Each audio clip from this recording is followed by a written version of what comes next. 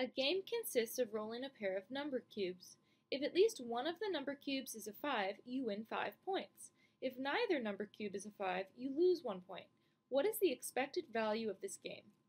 Alright, so I'm just going to go ahead and paste in all of the possibilities. So the first number is going to be the first cube, the second number is the second cube. So there's this many different options, which is there are 36 different options here. So we win 5 points if at least one of the numbers is a 5.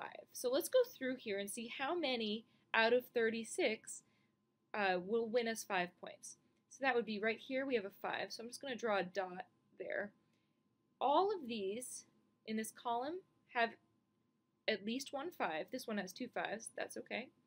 And then also in this row here, we have a 5 there, there, there, and there. So how many are here? 1, 2, 3, 4, 5, 6, 7, 8, 9, 10, 11.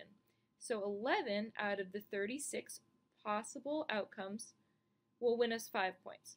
Then we're going to lose 1 point, so minus 1 times the probability that neither number cube is a 5. So in that case, that's going to be all of the rest of them. So every number in here,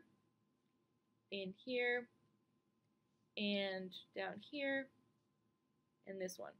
So that's going to be 1, 2, 3, 4 times 1, 2, 3, 4. So that's 16, 17, 18, 19, 20, 21, 22, 23, 24, 25.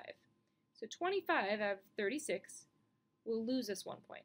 So I've gone ahead and put this into our graphing calculator. 5 times 11 over 36 minus 1 times 25 over 36 is 0.83. The answer is C.